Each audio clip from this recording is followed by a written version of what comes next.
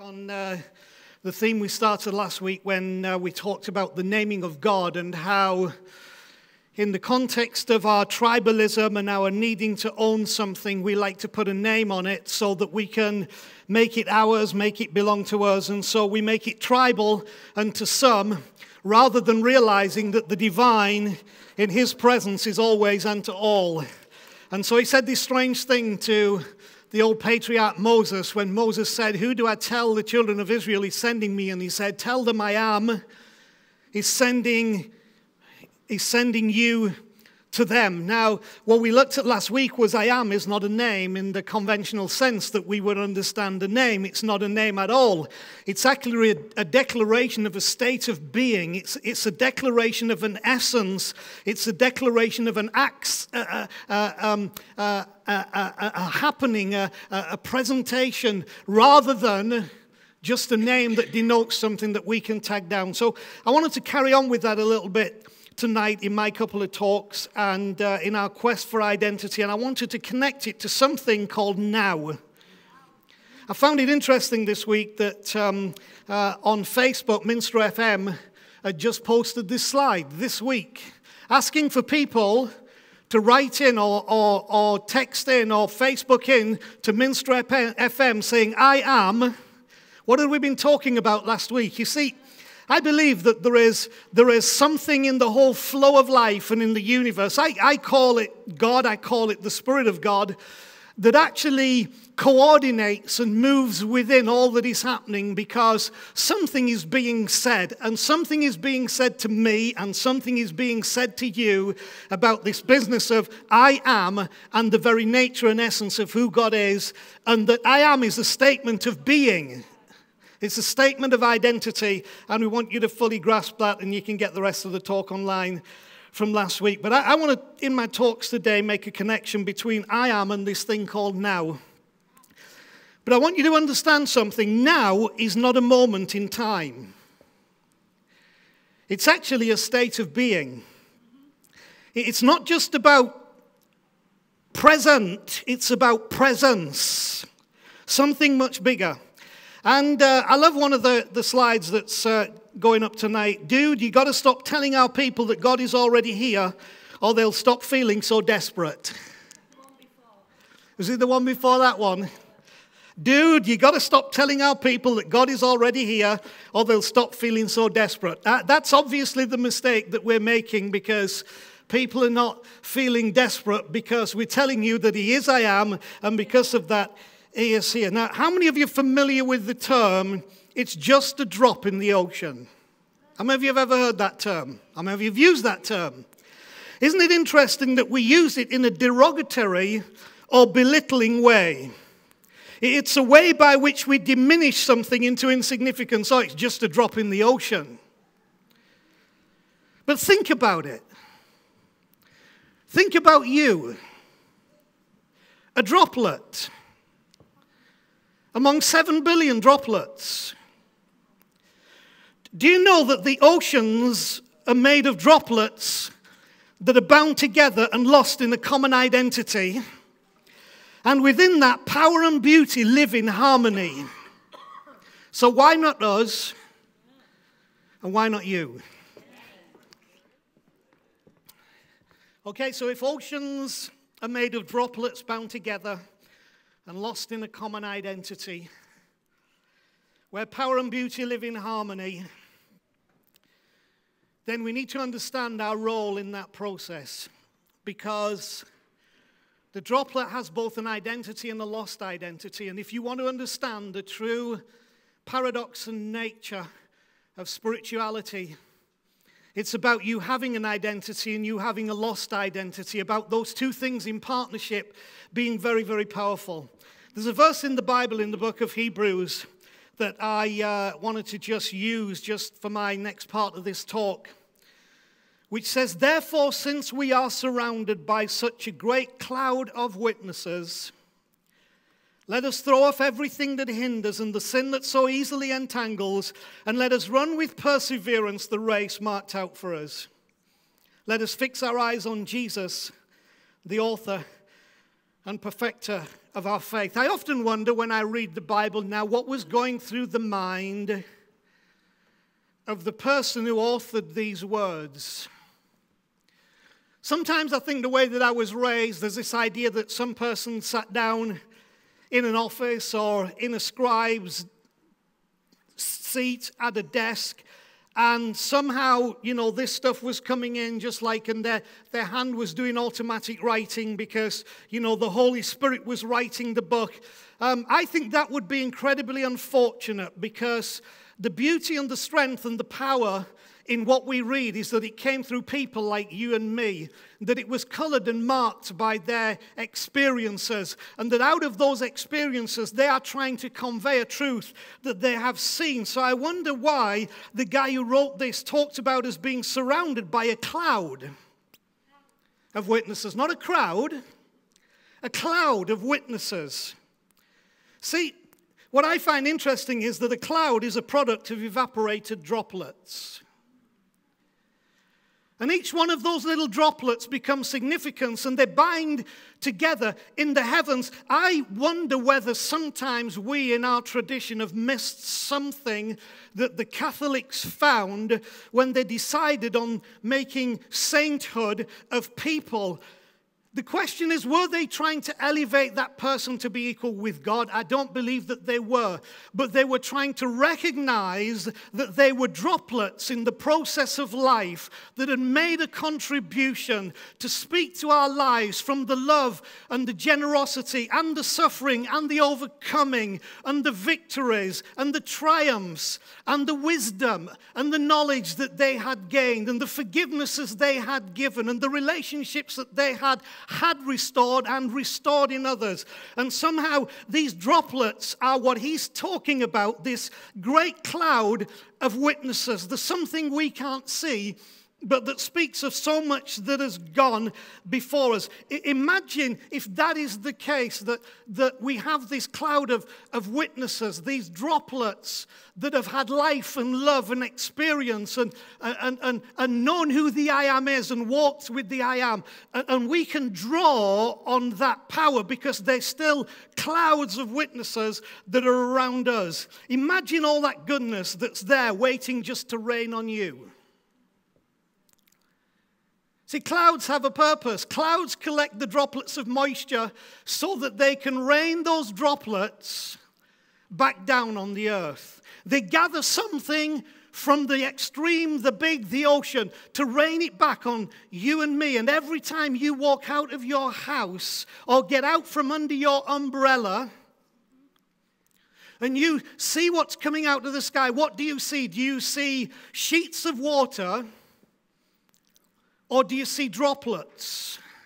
Each of those droplets was at some point lost in the ocean, one with the ocean, experiencing the fullness of something great and something huge that's now become a droplet and falling on your life. Just imagine if that's what happens with us as people. There's a Greek word used in the Bible. It's the word anamnesis. And that word is translated remember.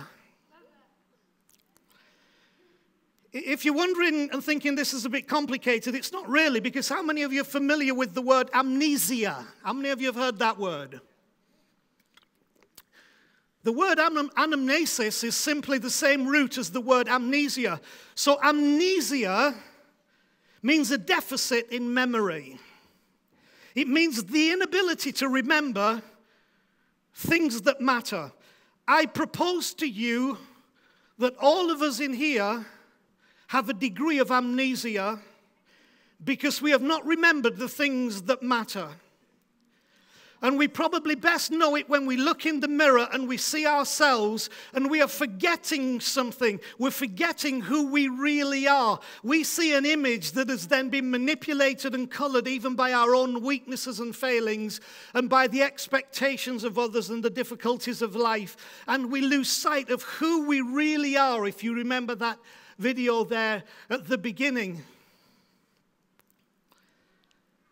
But anamnesis does more than remember. It's a wonderful word because anamnesis, although it's translated remember, it's actually more than remember. Let me tell you what anamnesis truly means, measured against amnesia, the inability to remember things that matter.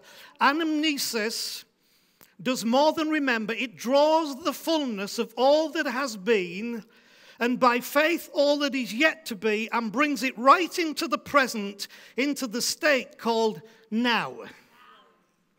Now I want you to understand something. I am and now are conjoined identical twins. You cannot claim to have experience of the I am, this nature of God that is and exists, is the existent one that's always I am. If you don't also connect that with the understanding of the now. Now I like this because what it says is that whatever is there is not something that was, and it's not something that will be, but it's something that exists now, in this very moment for me, drawing on the fullness of all that's been, and by faith, drawing on what is yet to be, the cloud of witnesses waiting to rain those raindrops down on us. I believe embracing this by faith allows us to believe a bigger story than the one that we tell ourselves. Now remember what we said, the divine presence is always to all, not tribal unto some.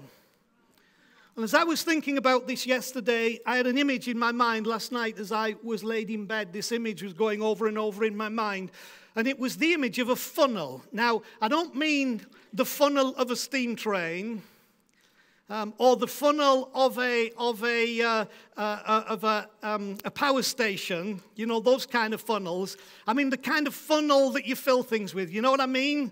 The funnels that are a cone shape. You understand what I mean? A funnel, okay? And I had this image of a funnel.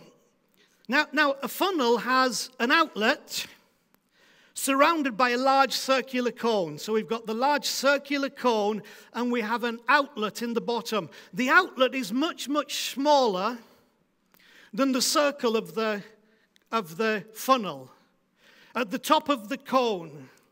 And yet what's interesting, that everything that is in the circle of the cone, which is much bigger than the outlet, all flows in one direction, and it's all going to find its way. The mass of all that fills the cone is going to go through the outlet. Let's call what flows around the cone, in the cone, surrounding the outlet, presence. See, we're a little bit like that in this understanding of I am and the now. It's like we are an outlet of a cone, and there's a great cloud of witnesses. There is presence. It's the I am, the presence of God, the goodness of God, the power of God, the provision of God that sits all in there, and it's all funneling one way. So let's call what flows around the cone the presence, and let's around the outlet the presence, and let's call the outlet now. So everything in the cone is trying to find its way into now. It can't all come through at once, but it can all come through, and it can all manifest itself in one place, in the now, because that's where the fullness of the cone ultimately shows up. See, now is more than just this moment in time. I want you to get that. Now is more than just this moment in time.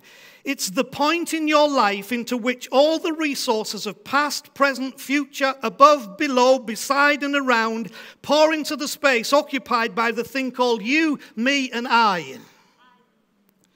It's the fullest expression of your I amness, of the oneness of the whole, and through it the wholeness of the one. You see, the wholeness of the one only comes because of the oneness of the whole flowing in that great cloud. So what is flowing into now? If you can receive it, it's more than the sum total of what is happening in this moment for you. And see, we get stuck in the moment and not in the now. And so we can't receive often more than the sum total of what's happening in the moment. But if you will understand the now that comes through the I am, that flows into this space called now, past, present, future, above, below, beside, and around, pouring into that space, and you will allow it to flow, what will happen is that flow that you receive will be more than the sum total of what is happening to you in this moment, and you will be transformed.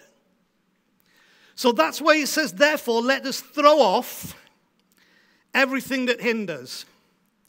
All the lies and the false identities and the false truths and the unwillingness to receive, throw it off, and the sin that so easily entangles. What's the sin that so easily entangles? It's the unwillingness to believe the beyond that is flowing to me that makes me now what he is, so I can say I am. And if you remember last week, the response to I am is here I am.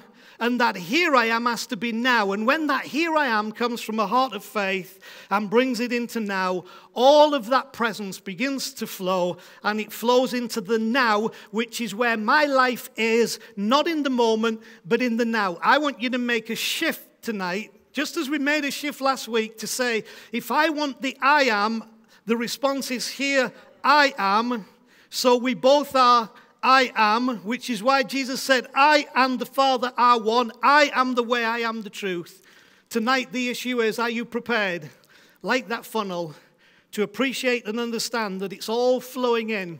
If you will just step, not into the moment, but into the now. There is a now for you. And the now is connected to the I am. And the I am releases all the fullness and the goodness of the greatness of God. It's like the ocean becomes the droplet which touches you, so that you can then become part of the ocean again. So as you're lost in that fullness, the grace and the power of that will flow into your life and give you life itself. I want you to come into the moment, forget the moment and come into the now. Leave the moment, come into the now. Let it be bigger than that. Let me just pray for you. Father, in this place tonight, I pray that as we look at our lives and we see so much, we become overwhelmed by the moment. But there's something bigger than the moment. It's the now that you have created for us. And you said, now are we the sons of God. That now is your accepted time. That now is a day for salvation. That now faith makes substance of things that we hope for in the now. Father, I pray by faith we step tonight into the now, so that we see what it is that you have declared we are, and who you have declared we are, and all that you have provided into that we can receive it tonight and know that now is a good time.